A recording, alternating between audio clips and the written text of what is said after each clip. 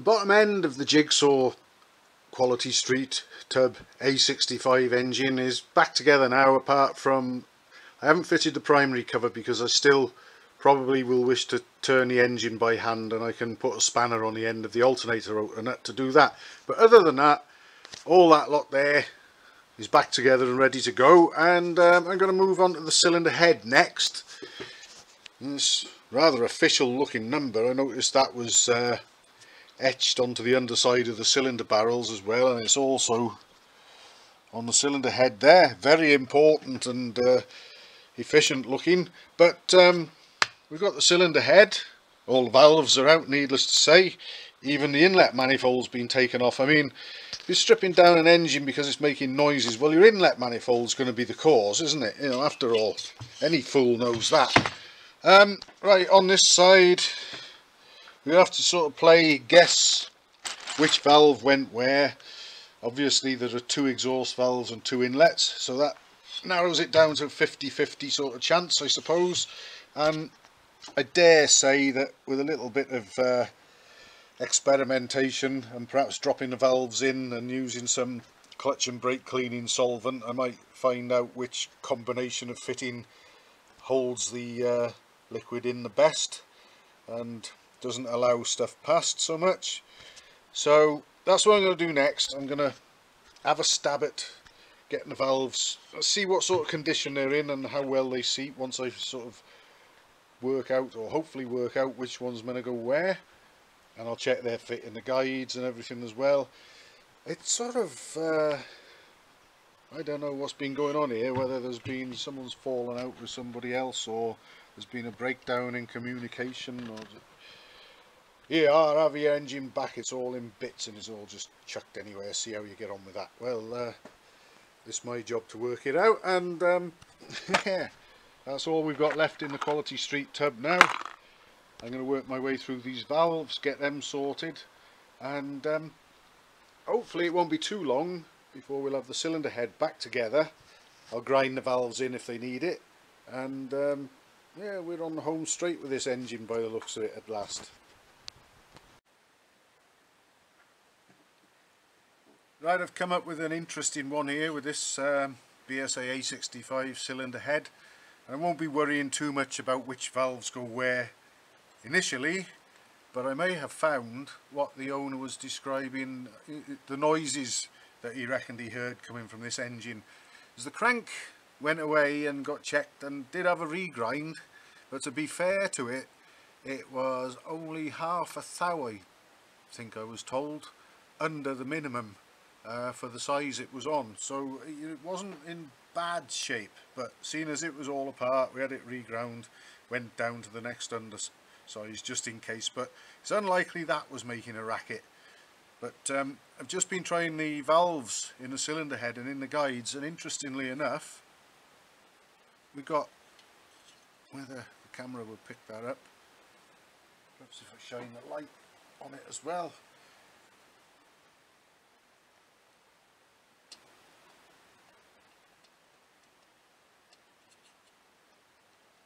There's quite a lot of play there between the inlet valve and its guide. Hear that noise it's making, waggling around in the guide, and in a similar sort of way the other one is as well. That's very, very sloppy, and could well, those two could well account for quite a lot of noise, slamming and clattering around. Interestingly enough, the exhaust valves are a much better fit in their guides. I'm not going to worry about them. There's a little bit of play there. You want a little bit of play in your exhaust valves and between your exhaust valves and guides, because they get so much hotter, but that is not alarming. But the play on the inlets, usually you'll find that the inlet valves are a tighter fit in their guides than the exhaust valves, but this is very much the other way around. That's a hell of a lot of play. So we're definitely going to be looking for 2 inlet valve guides at the very least. I think I can probably clean this lot up and identify which exhaust valve went where. perhaps give them a quick grind in and fit them, so that's two out the way.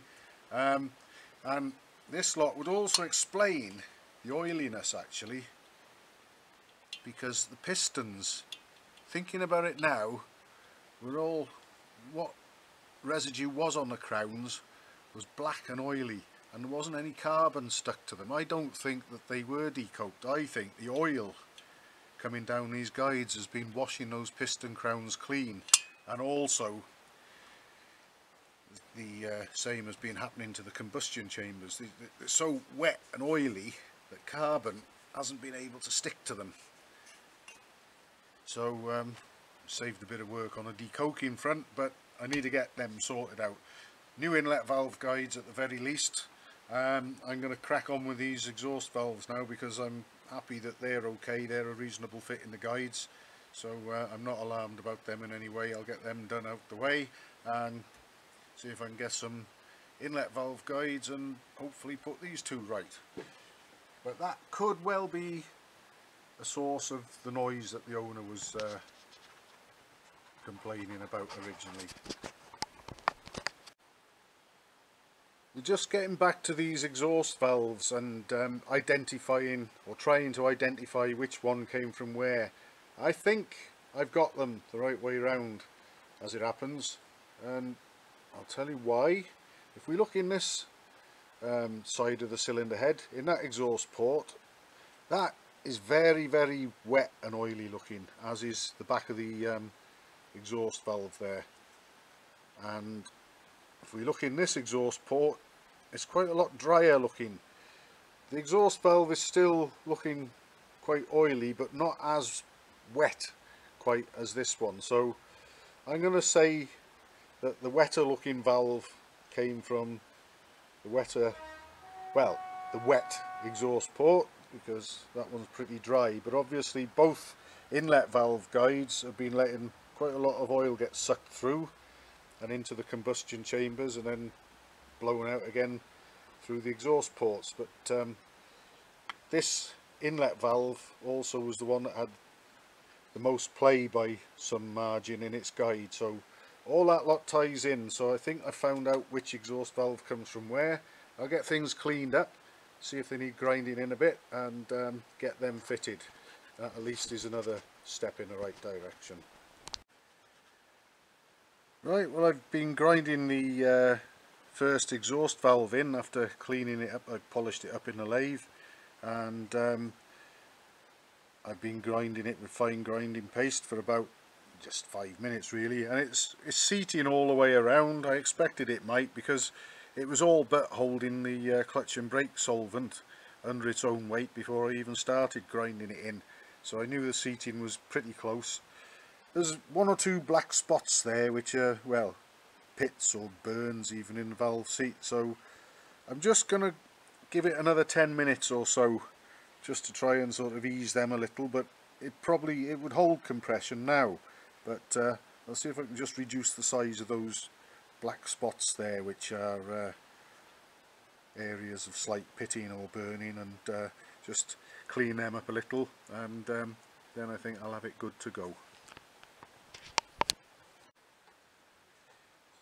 Right, this is after another 10 minutes or so with the fine grinding paste, and incidentally, when I got the grinding paste, I rub it onto the seating face of the valve, and then put it on the suction stick and put it in place in the valve seat ready to grind. I also give a little, just a spray, just a drop of WD-40 mixed in with it. Makes the valve spin much faster and more freely, and speeds up the job quite a lot. Anyway, another 10 minutes or so has made me feel a lot happier with that seating. The black spots haven't completely gone, but they're greatly reduced in size now, and that's a good seating. I'm happy with that, so I can put that exhaust valve in and then crack on with the next one.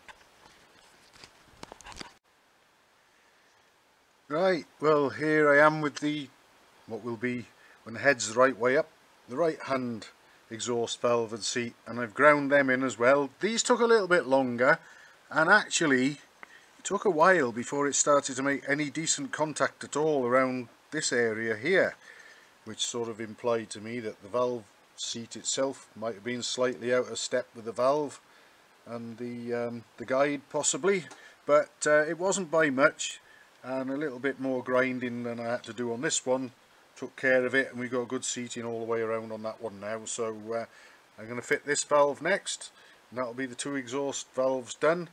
And like I said earlier, I'll have to deal with the inlet valve guides and possibly even the valves themselves, because I've noticed there's a bit of wear on the stems there on those. But we'll be halfway there shortly when I've got this valve fitted, so that's a bit more progress. And of course we've got the engine bottom end built up to there. So I'm pretty happy with what we got there at the moment, and we're definitely on the home straight now.